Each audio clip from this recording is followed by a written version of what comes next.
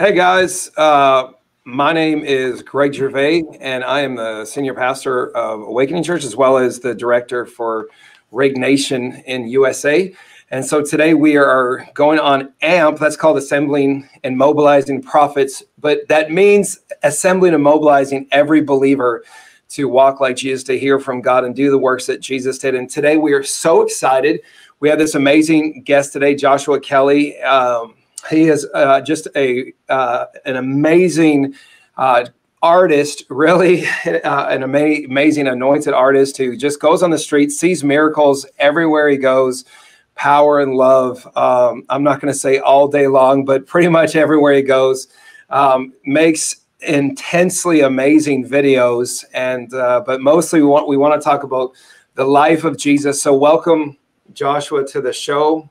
Thank you, man. It's an honor to be on here, man. It's really, really good. Yeah.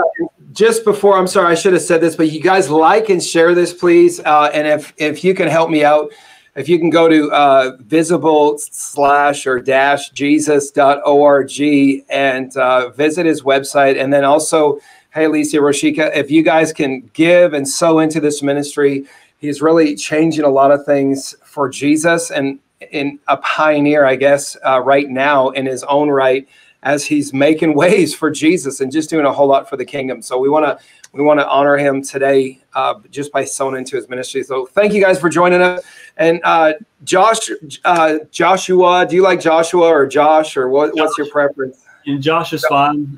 Joshua, I feel like sometimes I'm getting in trouble. So Joshua, yeah. So yeah, good. I go by half my name too. I do, but cool. Well, do you want to give us, Joshua, just to kind of introduce us to who you are, a little bit of your story, and how Joshua is now how you are, who you are, and now you're like Superman, and before, no, but I mean that in a powerful way, in an honoring way that God's using in this powerful way, so, with visible Jesus. So if you could just kind of reverse the tapes and give us a glimpse into how you became you. Absolutely. I'm Josh Kelley. I'm the founder of Visible Jesus. We're a ministry that wants every person, every nation to see Jesus. That's why the name is Visible Jesus. And we know that the world's searching for Jesus, whether they know it or not. So I think that through media, through evangelism, we can reach nations and we can show people who Jesus is, his character, so that they can see him, they can fall in love with him and be completely awestruck by him. I just started a video production company called Jolly Productions, which funds the ministry for the most part now. So it's just been an incredible ride. 2016 is when I really met the Lord and had an encounter with him. And it was one of those encounters that I didn't have like the heavens open and Jesus show up in my room. But as I looked in the mirror after I'd asked him, Lord, I've been living this life that is empty. Say that I believe in you. I was the typical hypocritical Christian that didn't walk in any power, didn't walk in any love, really was a fruitless tree. Wow. And so I had this encounter where I looked in the mirror and he highlighted every aspect of my life that I never surrendered to him. And at that moment, I knew that I had to give it all to him. I had to give everything, that it was going to cost me everything. And these things in my life weren't necessarily all bad things, but there were some good things that I was holding on to. That's like, oh, this is my personality. I have to be this. And I had to let it go. I said, Lord, you have to be my personality. You have to be my reactions, my actions, my belief. You have to be everything.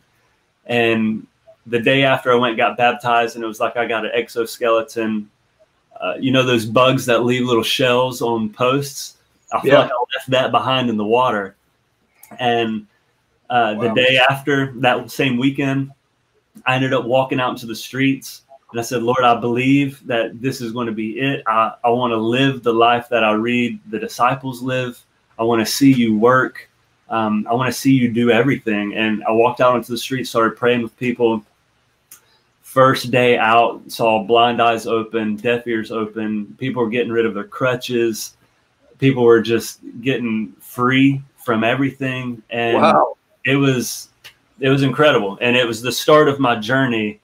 And I call 2017 my faith building season, because 2017, I saw over 300 miracles that I couldn't explain, you know? So it's like, Lord, you've done it. You can do it. You'll keep doing it. It's not about me, you know? And I found out the more super that you want to be, the more you have to yield to him so that he can be super through you.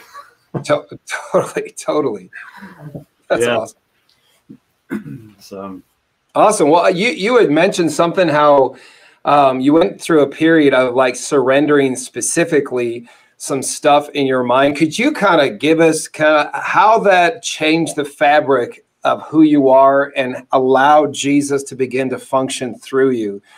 Just the breakdown, because I meet a lot of people who are like what you said. I think they have a desire to move for God, and they think they've prayed this sinner's prayer, and but there's all this stuff in their mind that maybe they never thought they had to deal with, or their heart. So could you maybe kind of just unfold that a little bit? Absolutely. As I mentioned before, I was living that hypocritical life, and it was like I knew everything was real. I knew Jesus was real. I knew the Bible was real. I knew God was real. I knew it was factual. But I read the Bible as if it was a National Geographic magazine. So I felt like there was this distance between me and God. And I had to have the communion, because in Luke 24, it says that Jesus opened their eyes and they knew him. I was like, Lord, I need you to open my eyes so that I can say that I know you, and not just know about all the great things that you've done. And whenever he showed me things to surrender, it was just a lot of stuff. I realized that there were areas of bitterness that I was holding on to, because when I was little, I didn't know my dad, so I felt rejected. So I had to deal with these rejection issues by giving them over to Jesus. I had some pride issues, and I would say that a lot of times we all still have pride issues, but especially come political season. Triggered. I had to let go of pride, the good stuff, like I was saying, my personality, knowing who I am in myself, knowing that, okay, I like jokes, I like sarcasm, I like these things, but giving those all over to the Lord, because I was using them in a unhealthy way, because I was operating in the flesh. So anytime I use a gift that's given to me from God in the flesh, then I'm abusing the gift. Wow. So I was tired of abusing gifts. And I said, Lord, I don't want to abuse everything that you've given me by holding on to it myself.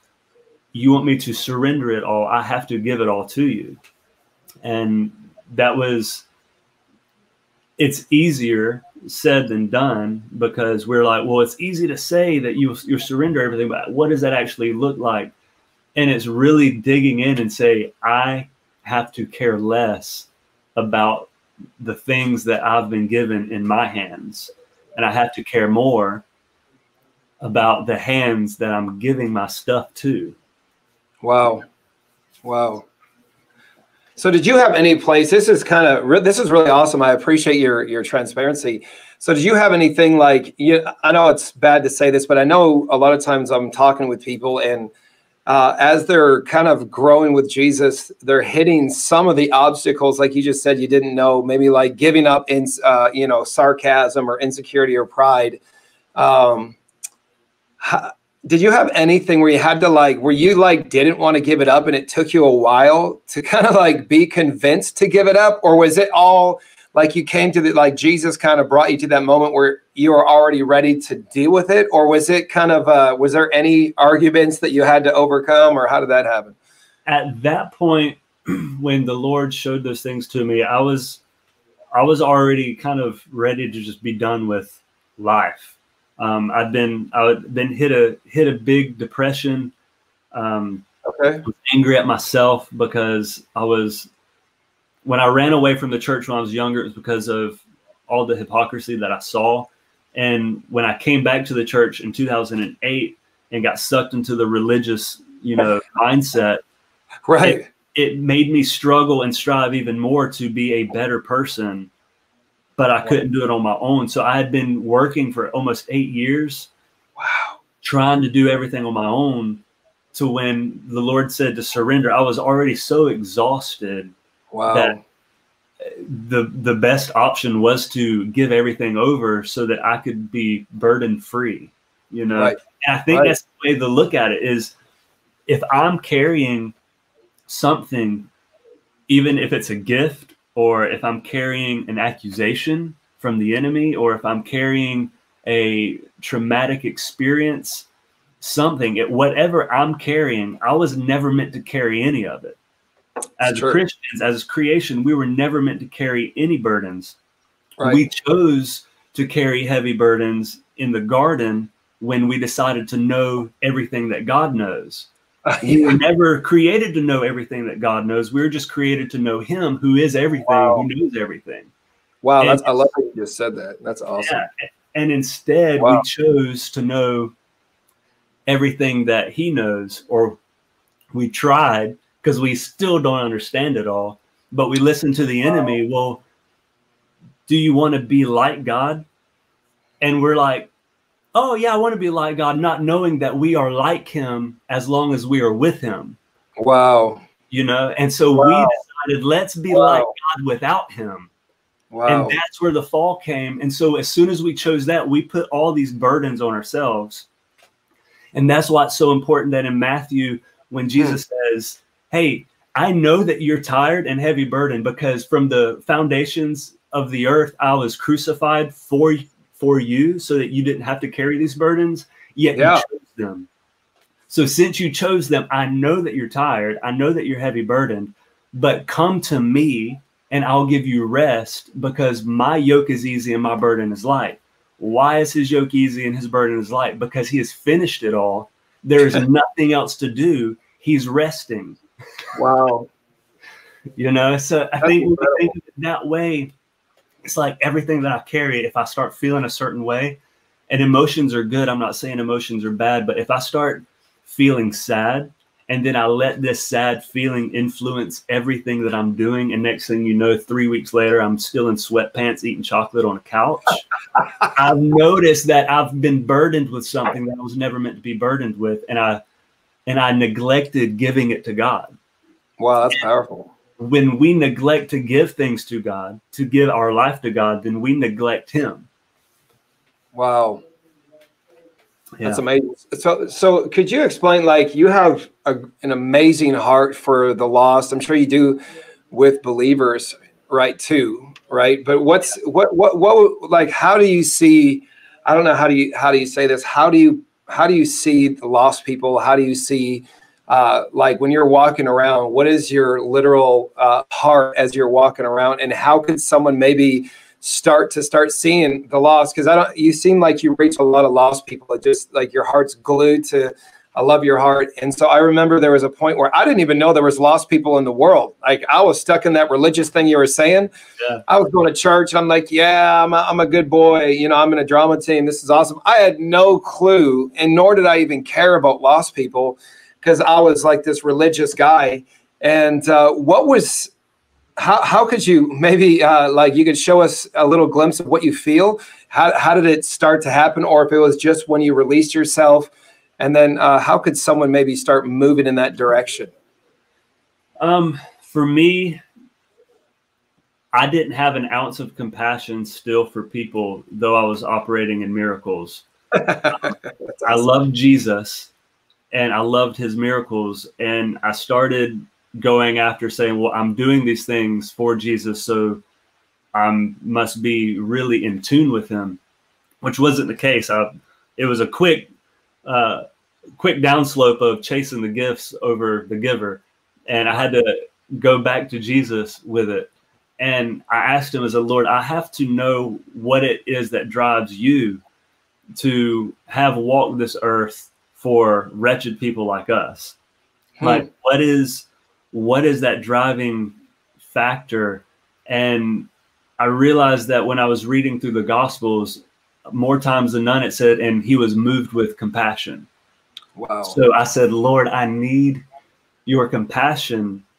And so I just locked up with him, and I became lovesick for him, to where I would spend hours in prayer just to know him, because I couldn't know. You can't teach compassion.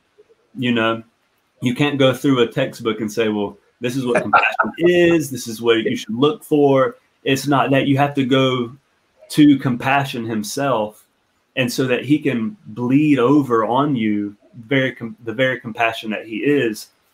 And it wasn't until then that I realized I have to love people as he loves people, because it's really him living in me, through me, and for me. So I have to yield to the very emotions that he feels for people. And yeah, compassion, that's it, man. I feel like that's when stuff really started clicking, and it became less about what miracle was about to happen, and became more about meeting this person where they're at, and actually finding out their story and spending time with them, and not just doing a drive-by, Jesus loves you, be healed in Jesus' name. All right, we'll see you later. But getting to know the person before I even ask to pray with them about their physical need or any need at all. And so I think that was a turning point for me, really finding out what compassion is. Okay. And when I found out compassion, it drove me to go out further into the streets and to really meet people where they're at. Okay. And be free to be interrupted, for whatever the day holds. If I'm going to Home Depot and I feel something in my heart when I look at them, and I feel really drawn to them, I have to go and speak to them. And sometimes it never is a direct word of, hey, that person has, this, that, or the other, or this person's going through that. But I feel that compassion is to say, hey, man, how are you doing? And totally. Not keep it just small talk and keep passing by. It's like really try to get to know that person in the 5 or 10 minutes, and see what relationship builds from there, and what the Lord can do in whatever time you yield to him for, Right. So if you don't mind, just because there's a lot of people who don't, it's kind of weird with the way the church is, but they don't like the hypocrisy of the church. That was one of my deals. I remember I got, like the Holy Spirit changed my life, whatever, on this meeting, but I couldn't even hardly go to Bible college because it seemed like they could care less about Jesus. It was kind of hypocritical. Right. And I was like, I almost didn't like Jesus people or church people. Even when I was on the most fire, my favorite time was just walking the streets with people. And, and just like I would be ministering to homeless people and certain things like that. But how do you, because, you would mention something like that. How do you like, and obviously I'm over that, right? Even though it's still one of my favorite things to do. I'm not over that. Like I'm saying I'm perfect, but I'm saying, how would you kind of advise someone to start? Because I see a lot of people who can't follow Jesus because of people who say they're with Jesus. You know what I'm saying? There's people, I don't know how to say, I've probably met so many people not like you, but before you, right? They had a heart for Jesus, but they just couldn't get over these hypocritical people. They couldn't like the system and how it's so jacked up. So how did you, and how do you still, because I know you probably minister in even ministries that you probably even disagree with, right? As a itinerant. So how do you compartmentalize, but how do you push past that and still do what you do? I have to realize continuously that I love Jesus because of Jesus and not because of anybody else. I have to realize that I want to obey his commission to go into all the world and preach the gospel, because it's what he would do, and it's what he wants to do, whether or not somebody else agrees with it. Or, you know, I can't live my life as a Christian based on how other people live their lives as a Christian. I have to live my life as a Christian the way God's calling me to, and I will only know that if I'm in the closet with him, if I'm in the secret place with him. So yeah, because I deal with it a lot, and sometimes I was joking around with a friend the other day. It's like, man, you know, this is just, you know, the flesh in me sometimes, but man, sometimes I really would just love to give some people the finger, you know, and be like, you know what, if this is the way you want it, whatever, I'm out of here, you know. But I just had to come to realize that, you know, everybody's on their own journey with Jesus. And if I can focus on just my journey with Jesus, no matter how people are doing, whether they're excelling in great measure or whether they're misrepresenting him in any way, I can't let that be an offense to my relationship with him. Now, I can take that as an offense to him, and if people are misrepresenting, and say, hey, I feel like you're misrepresenting who Jesus is because of this action or that action, or, you know, this, that, or the other. But I can't allow that to affect my relationship at all, because once I start allowing other people's actions to affect my relationship with Jesus, then I have put them a little higher than Jesus. And I'm thinking, okay, well, my relationship is based on how they act and what they do, and my belief system is based on what they do and how they act, instead of my personal relationship, you know. It's awesome. So how did you kind of, again, I hate asking, I mean, hopefully you don't hate me asking these questions, but this is really interesting because I haven't, you know, everyone has a different story, and I've never heard it like this. So this is perfect. This is kind of like a journey discovery as I'm listening to you. It's really powerful. So how did you get, like, when you're saying that, you just said some remarkable things that were just, you can tell that Jesus spoke them to you. But I love Jesus for Jesus' sake and not because of anyone else. And I respond to Jesus because of Jesus and not because of anyone else. And kind of like you obey Jesus because of Jesus and not because of anyone else. But how did you get there? And I know you probably, you know, I know you kind of said it in a roundabout way, but how is a person supposed to adapt that? I think it comes down to, do you really love him? You know, and not with just a generic love, like, oh yeah, I love Jesus, but will you give up everything, you know, for Jesus? Will you sacrifice that extra hour of sleep and then go into the closet just to minister to his feet? You know, it's, what will you do? Will you ever steal away time in a busy day to go sit in a bathroom for 5 minutes just to tell him that you love him? Wow. Just to adore him and tell him that he's glorious, you know? And I think when we get to this spot, you know, it talks about in Song of Solomon, probably my favorite book of the Bible.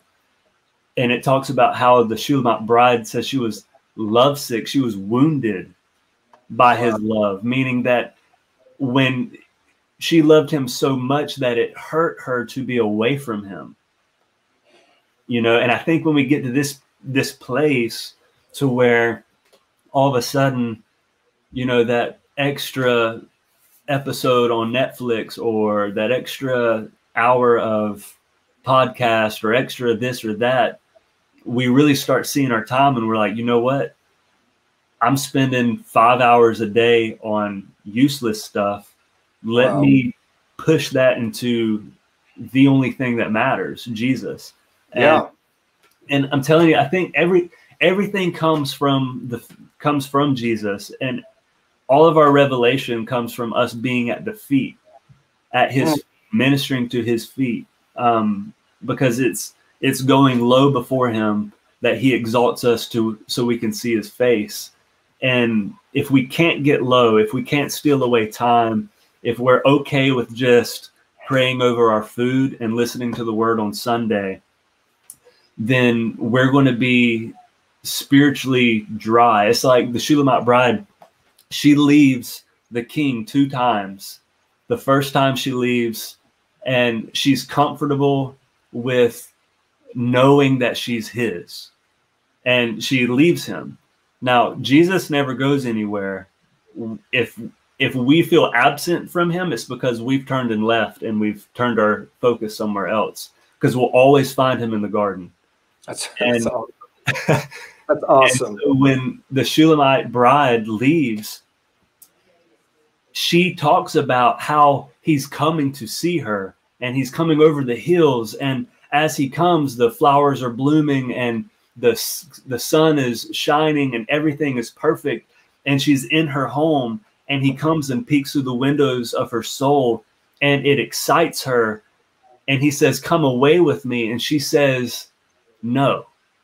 Wow. Because she was comfortable knowing that he is chasing her, knowing that she is his, and knowing that she is satisfied in all these things. And so when he leaves, the story goes and says, it became dark. She began to be afraid and trembled during the night, to where she left the house and she ran out into the darkness. "Oh, where's my beloved?" Wow. Wow. Yeah. That's awesome. You know, this is what I've told people, and some people, I know it's going to sound bad, but they get mad at me. I'll be like, "Hey, you know," they're like, "How do you do what you do? How do you get the boldness you have?" And I have to be honest, I'm not a huge creative person, right? Like, I have the creator on the inside. So I try to be, I'm inspired, right?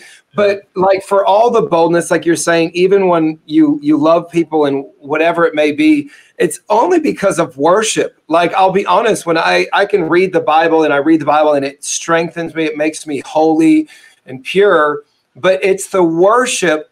When I worship God, like I've told people, even in some of our discipleship classes, we'll say, you know, we'll have people, they've never worshiped God without their, you know, K-Love or something else on, just them and Jesus. Right. And I'll say there's such a huge power in that.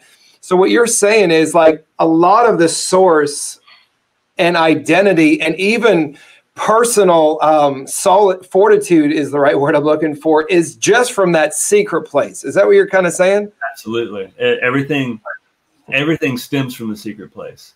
That's awesome. That's, you know, the fruit can only be fruit if it is pollinated, if the flower is pollinated.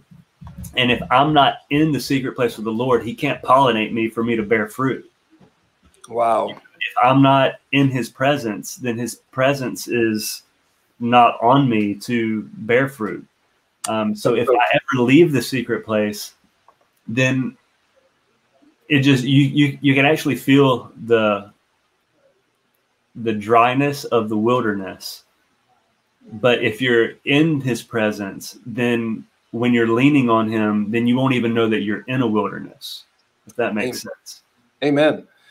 Totally. It's funny you say, because I feel that, like, sometimes I'll just get, you know, like you're doing video on the side, and, you know, sometimes we have to do some kind of work. I do, you know, home investment stuff on the side, but we're waiting on our Macedonia churches, though. We are. Where's the no. Lord Jesus. And in midway, please remember to go to the link below and, you know, go and sow into this man of God. Honestly, you know, I promise you, you know, there's a statistic, and they said that, I should keep that up. They said that it would only take $3 billion to send every believer who wants to go to the nations of the world that haven't been reached yet, and then the end would come. No, I'm just kidding. But I mean, like, that's what the Bible says, right? But literally, there's a statistic saying that literally there's all these different, like, I'm part of a few ministries like this, and there's just people waiting, like, to, you know, plant churches overseas. We like going overseas and stuff. But anyways, all that to say, it's kind of funny, but you should give. today, with Josh here. He's really, really, really super awesome soil, and I promise you it's some serious seed. So with all that said, worship, is a huge deal. So as we're talking about this, is it just worship, or what was the thing? I guess you said you started to immediately go out and share your faith with lost people, and not share your faith only, but like see miracles and signs and wonders. Was there something that helped you get the boldness? Like, I know we just talked about worship and that could be it, but was there something else, or a mind shift or something else that helped you get over maybe a lack of boldness into going what you're doing, and especially expecting miracles? Like some people have, like, here's a track boldness, but like to go all in and to say, hey man, like you said, that's what I do sometimes. I'll just say, hey, are you okay? And get to know someone. And then, God bubbles up and there's a miracle or something like that. But like, how do you get to that place to where you go all in? I think before I really understood what worship was, the end of 2016, early part of 2017, I had zeal that I wanted to see it. It's like, it wasn't like, okay, that'd be really cool if I saw that. But I had that zeal that says, I want to see God in this way. And I had been for almost 3 years wondering and, almost bashing the church because it wasn't in the church, but yeah, I still wasn't in it either. But I had that zeal that's like, I need to see this. I have to see this. I want to see these things. God, I want to see you move. And I think that's really what kind of fueled the boldness, was to say, look, I believe that you can do it. So I'm going to pray for it. And it's not me that's going to heal anybody, because I know that I'm a wretched person without you. So Lord, you have to do it. And I'm just going to make the request. And so it really, I alleviated all pressure from me. Like, I didn't have any feeling that I had to perform, or that I had to say something, or that I had to do something just perfect. I alleviated all that by saying, Lord, you're God, and I want to see you do this. So I'm going to be that vessel, and I'm just going to pray for crazy, crazy things, and once I started seeing it, I started to learn worship, because I didn't know how to contain everything that I was seeing. I was so excited. I was celebrating. I'm like, how do I even celebrate this? And I found it was celebrating what he's done through worship. That's incredible. I learned worship, and now I know that prayer and worship and communion with him is the only thing. And through that you learn, and you get extra boldness. It's like, the more you're with him, the less that you care about anything else. And boldness comes easy. Now, there's still some times that I don't want to approach people, because I still have that feeling of, all right, what's going to happen? And it's not uncertainty that I'm doing something right, or fear of like, oh, what are they going to do, or what are they going to say? It's more of just that unknowing, like, Lord, is this going to be the time that you move miraculously, or is this going to be the time that I get punched in the face? So it's like one or the other. So I'm still sometimes a little nervous, depending on who I'm approaching. Wow. Yeah, I that's awesome, because I know that when we're helping to train people, they're like, well, what do you say? What's the perfect thing to do? And they have all these analytical mindsets of how to get in there. And to me, it's kind of like, I feel like you said, I feel a little bit of pressure sometimes, but I don't feel the fear. It's just kind of like an uneasiness of the situation or whatever. But anyways, so what I always say is just like, there is no right way to talk to a stranger, because no matter what, they're like, what is this guy doing? Like, sometimes when we approach people, they're like, they think we're selling drugs. Like, some people don't know how to take us. So I always say, like, there is no perfect way. You can't fail. But what's one of the biggest ways you kind of you do this probably more prolifically than most people? So how do you train people to kind of blow it off, get your mind at the door? And I know it's worship, but is there like some kind of a mentality that you kind of get into, or you train people to think about to get over that bridge? I hire actors that'll reject them every single time.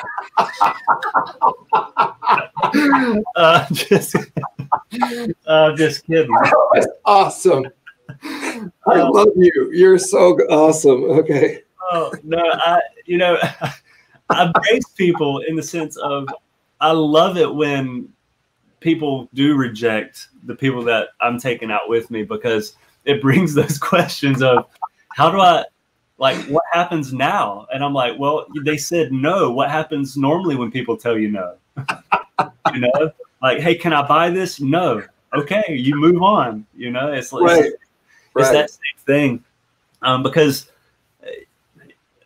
you're gonna get rejected. If you go and knock on somebody's door these days, 7 times out of 10, nobody's going to be answering, and you can see them walking around the house through their window.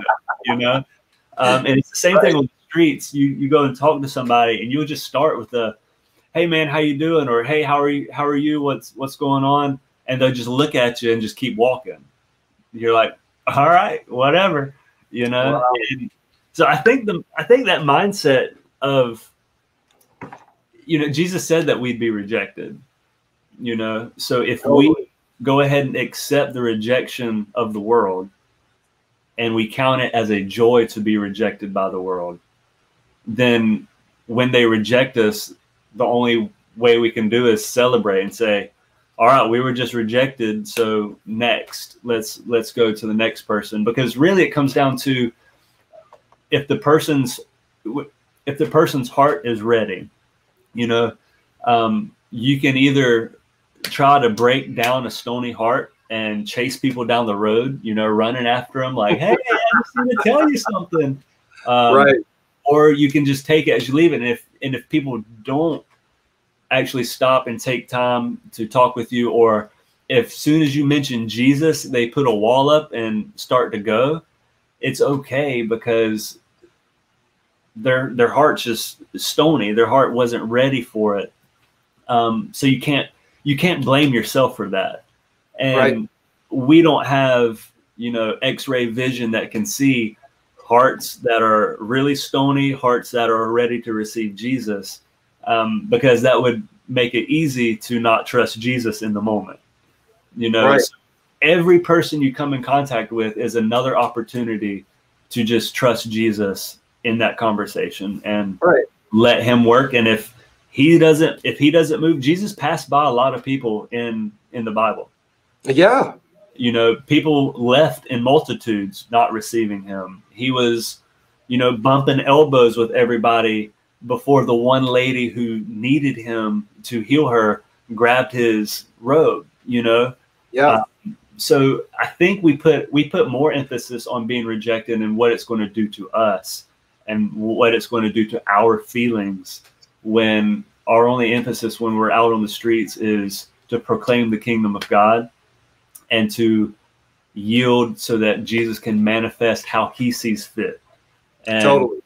And he may see fit that you just saying, hey, how are you doing to somebody, and they blow you off, may actually change their day, because they're like, dang, somebody actually took the time to say, hey, which totally. Is unheard of these days, because everybody's headbuds in, iPhone, TikTok, as they're walking. I almost hit a guy today.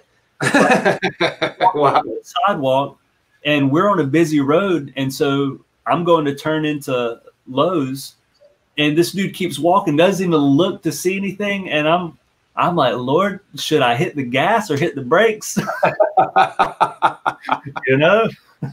Wow. So you said something, and I wanted to pick up on it, but it's like there is this weird performance edge almost no matter what you do in the world or even in the church.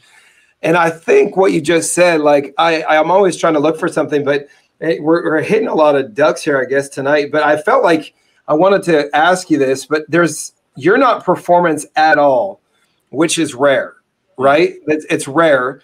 And so what I always see, though, is the exact same thing you said. Like, I'm not aware of failing at all, and that doesn't mean I'm perfect. I just don't understand it, and I don't know how to describe it. So when I'm hearing you talk, though, it just kind of revelated in my spirit that, like, it's almost the only reason to be introspective, to go outward, is because of fear of performance, a lack of performance. Would you agree with that? Like, there's so much. We taught the church, like, you have to perform, you have to get it perfect. If they don't come to church, that wasn't an effective evangelism strategy, or whatever it may be. There's no just love allowed. It's got to look like something. It's got to produce something. I don't know if you want to kind of wade in on that. No, I don't think when we feel like we have to perform, and we're scared if we don't. It's the whole question, well, what if it doesn't happen? And I always tell people that I'm talking to, and they're like, well, what if I pray for them and it doesn't happen? Well, what if you pray for them and it does happen? Does happen. And if it doesn't happen, does that discredit who God is? No, not at all. So I think that if we can just start to care less of whether something does or doesn't happen, whether it's a miracle or, am I going to get this word right? If I give this guy a word, is it going to be accurate? If we can just leave it. I've given some of the most wacky words to people. Me too. And I'm thinking of it. I'm like, Lord, this is really wacky. And I see the people receiving it, and the Lord's confirming it through them. Yeah, this is really wacky. And I'm like, all right, never mind. Hey, if that didn't resonate, don't take it. I'm still learning to hear. And so it's the same thing with miracles. I've prayed for 5 that I know of, people who have amputated limbs, and I haven't seen one grow back yet. I know one day I will, but that's not going to, just because it didn't happen or whatever, it's not going to stop me from praying for another one. I remember the first person I prayed for who was dead came to life. I've not had the opportunity to pray for another dead person. If it comes, I'm going to pray for a dead person. Right. It's like, we can't live this life of, well, what if God doesn't do it? Because we know that he's faithful. And I have to understand that I'm not on God's time zone. I'm still living in this linear realm of time. And God could have already blessed that person that I prayed with that miracle. It just may be 10 years from now on our time zone, if that makes sense.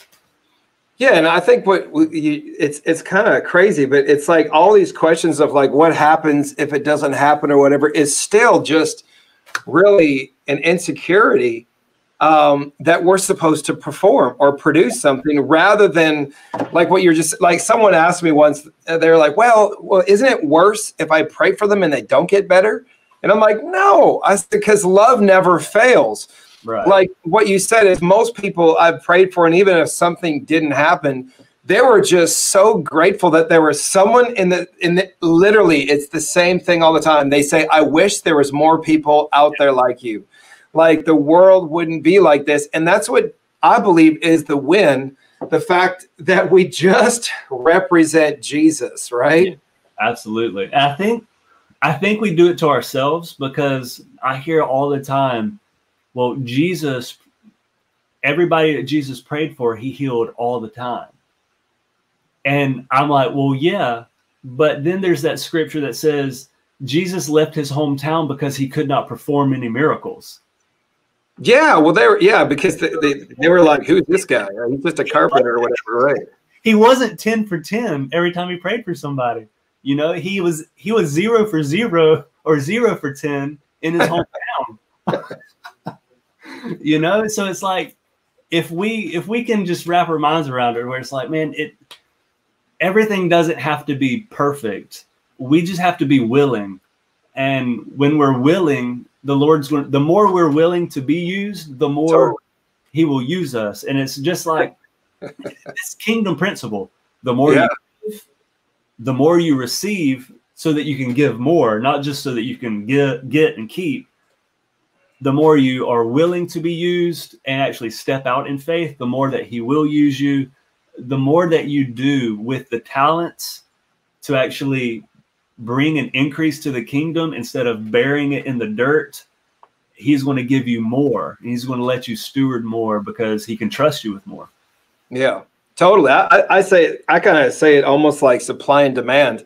You know, like with a business, it's the same thing with heaven. Like, honestly, some people are like, don't you get dried out doing this? I'm like, man, I get so full when I'm on the street praying for people. I don't know how to say.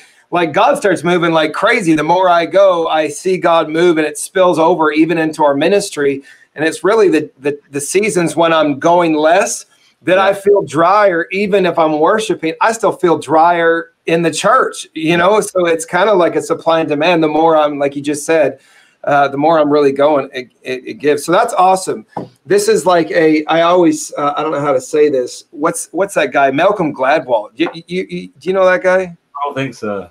Oh, he wrote on David and Goliath, and he just said it's perspective's everything. And he was saying how David saw a big forehead, really a 5 head, instead of a regular forehead. And he said a lot of Christians are looking at the wrong thing, and a lot of people are looking at the wrong thing, and how, you know, this whole book was perspective pretty much. But I just, you know, I gleaned some stuff. But like what you're saying, it's not like how much we can perform. It's just how much we can really obey, right? Is we just cross the line to bring the light of Jesus. That's powerful. Exactly. And, you know, our obedience comes from how much we love him. You know, if we love him, we'll never want to do anything that would be considered disobedient. You know, if we look at it in parents' terms, like, my kids can do a lot of things wrong, but it doesn't change my love for them, you know. But when I ask them to do something and they do it, you know, it's like, I know that they love me, and it's hard to reciprocate because they're only 5 and 2 right now. So I can tell on their end, it's hard to like really understand what it means to give love. Right. But that's what's beautiful is like, they just know that I love them. And they know that there are times when I ask them to do something, they don't do it. They understand, oh, you know what? I didn't actually obey Dad in a sense. Right. And so it just gives them a little more unction to, I want to be more obedient. And so I think the more that you really can give that love back to God, obedience becomes easy. It becomes, you know, second nature in a sense, to where when the Lord speaks, you say, when the Lord does, you do.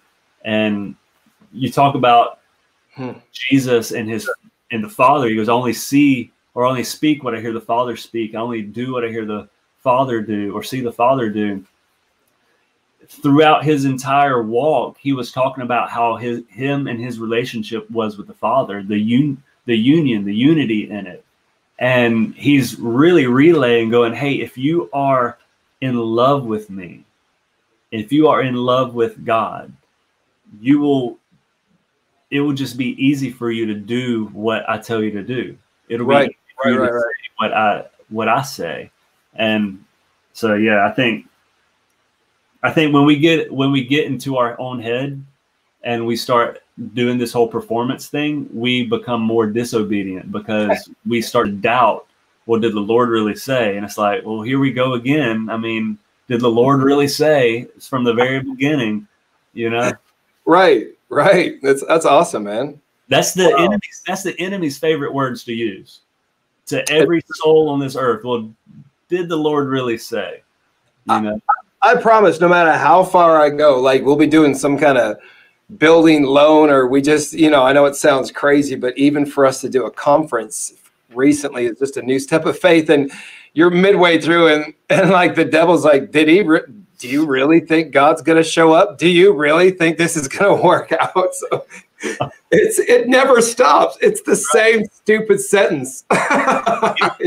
More bait in his tackle box, just the one. Right. Right. No, totally. That's awesome. Well, good stuff, man. You know, before I don't want to take a whole night of it, but this has been supernatural and awesome. Is there anything that comes from the Josh that you wish you could kind of encourage believers or stir up people just to really partake or implement in their life? Absolutely. I do these things called mornings of prayer, mornings of stillness, and it really teaches small groups of people what it looks like to pray in the secret place, you know, what it looks like to commune with God without asking him for anything, without petitioning for anything, and without even having anything on but just some, you know, simple pads for worship, and sitting there for I don't know, just 30, 45 minutes in stillness, complete stillness, just letting him speak to you. And then whatever he speaks to you, pray it back to him and give it back to him, because whatever he gives us, we're not even worthy enough to hold it, and we're not even capable to do anything with whatever he gives us. Mm-hmm. So we have to give it back to him so that he can actually do with it that he wants to do with it through us, if that makes sense. Yeah. So I've been teaching these things, and why I started teaching these things is because in the Song of Solomon, it's probably the greatest book when it comes to evangelism. If you want to learn what evangelism is, read the Song of Solomon, because it goes through the Shulamite bride leaving the king twice before she comes back to him on the third time. And then when it's her time to leave again, where she would normally leave, her exact response is this: "Come away, my lover, and let's show the forgotten places and the dry fields this redeeming love." Wow. That's evangelism 101. Wow. God, please come with me so that we can show the world this love that is between us. Yes, God. And that coming away is so strong in that book that it says the daughters of Jerusalem cried out to the Shulamite bride, saying, "Where is she? When will she return? When is she going to return to us so that we can look upon her face?" And as she's coming, and they say, "Here you are. Oh my goodness, we want to look upon you." The Shulamite bride is like, "Well, why do you want to look upon me?" Because she knows exactly where she started, in the fields, with the audacity just to say, "Oh, would he just kiss me with the kisses of his mouth?" You know? Right. And here she is. Now the daughters of Jerusalem are begging to see her. And she's like, "Why do you want to see me?" And the reason they want to see her is because that she's been with the king. And before she can answer them, and she says, "Well, why do you want to see me?" Before they can answer her, the king says, "Because you dance gracefully as if you've danced with angels." Wow. Wow. That whole thing just talks about evangelism. There's a relationship. And in this relationship, we cry out to our king, "Come away with me," so that we can show this redeeming love. And as I'm coming out of the wilderness, that it says that when they saw the bride coming out of the wilderness, she was leaning on her beloved. Meaning, when she was coming out of the wilderness, she had no clue that she was even in the wilderness because she had been leaning on him the whole time. Wow. Wow. That's awesome. And so evangelism is relationship.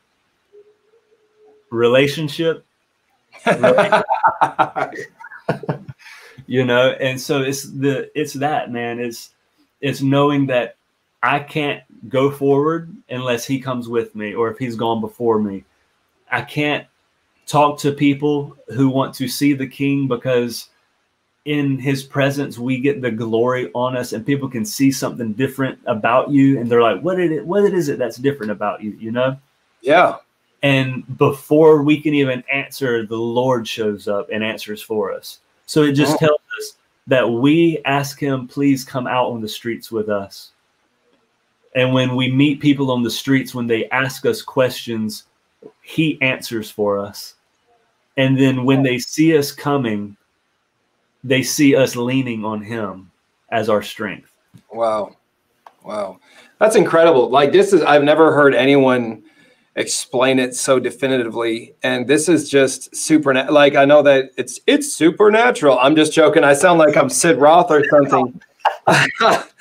But I mean it. I've never heard anyone like it's only been like about 10 people we've interviewed, but you are literally like, this is pure Jesus. And I can tell, like, everything I've watched and even just talked with you earlier, you just exude, I should say, Jesus. And so this is just awesome, man. This is really empowering us just to really get a grip on how to move forward. And it's so bad, right? Like, I have to say this. There's so many people that are analytical, and they're like, well, you got a 10-step program? Like, just give me, just tell me the 5 things I got to say. And you're like, Jesus. And they're like, it can't just be Jesus. It can't just be Jesus. Like, no, I don't know what it is. That Jesus is not enough in the church anymore. And I'm always just saying, but I love how you I've never heard it that explicitly, not in a weird way, but just how the Song of Solomon is, how you're saying with evangelism. That was just beautiful. That was awesome, man. Yeah, it's like I said, it's my favorite. It's my favorite book. I'm actually working on I forget how to say it. Pretty much a thoughts on Song of Songs book. Okay. So, I'm working on that. Pretty much just as I'm going through the book, my thoughts on it, verses and stuff like that. So I'm hoping that helps a lot of people to understand the simplicity of Jesus. He does everything. He did everything.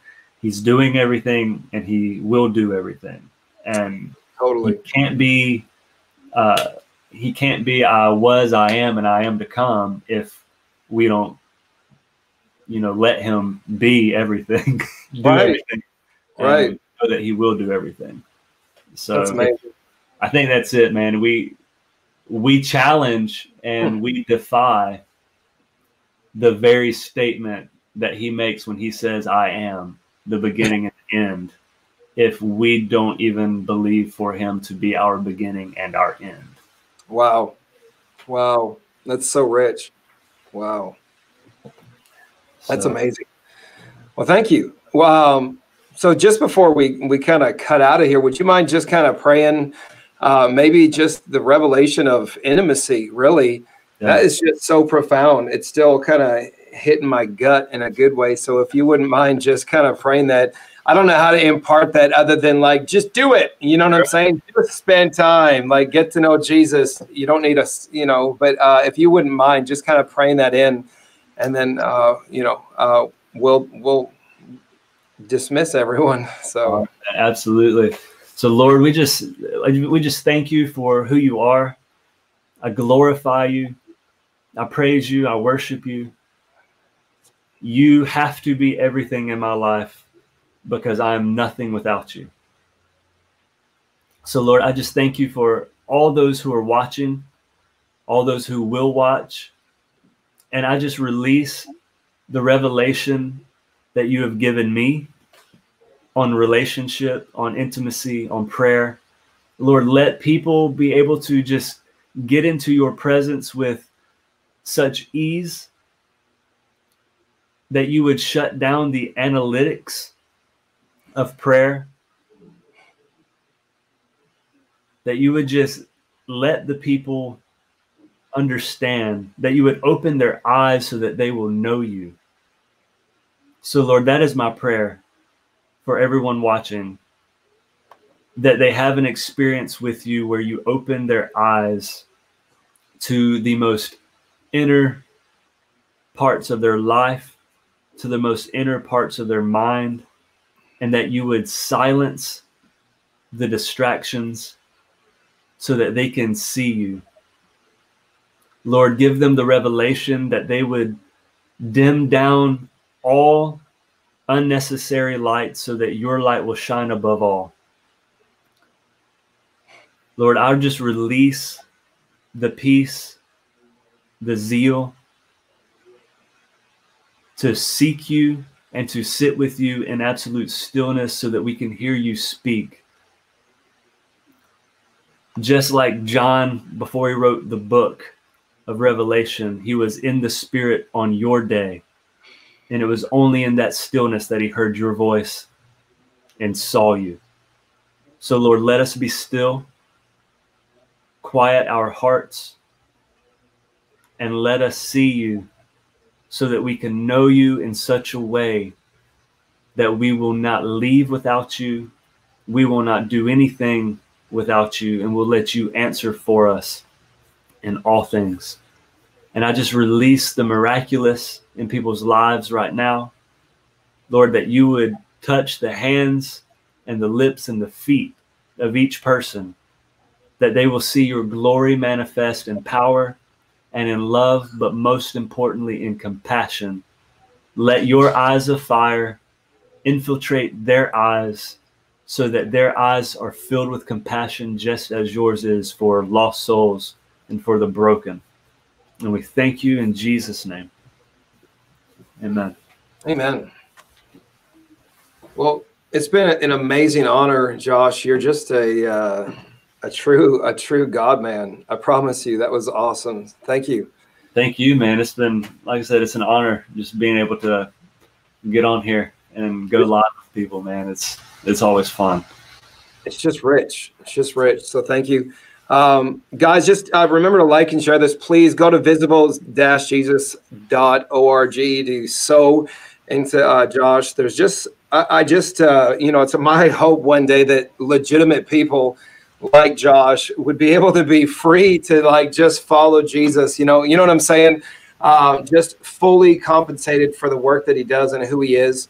I know there's a lot of people who get paid for doing nothing, in Jesus. Seriously, a lot of religious stuff. And I'm like, God, sometimes they're hurting, or no, I'm not saying you're hurting. But if you don't mind, guys, just go there and just sow a seed for him. He's just an amazing man of God. Like and share this again. And if you're rewatching this, his prayer was just as pointed toward you as everyone else.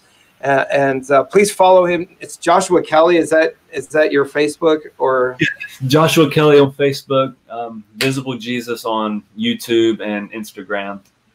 Okay. And if you need any videos made that are super legit, he also does that as well, because he is the best videographer. So love you guys. Thank you for joining us. Thank you again, Josh. You're amazing. Thanks, Greg. I appreciate you.